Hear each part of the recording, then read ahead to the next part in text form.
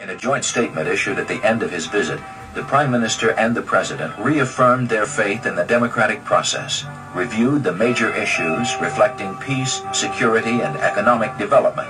and agreed that their two governments would remain in close touch to enhance their mutual understanding.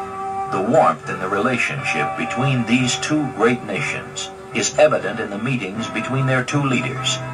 meetings which show that new beginnings based on common ideals can lead to friendship and mutual respect.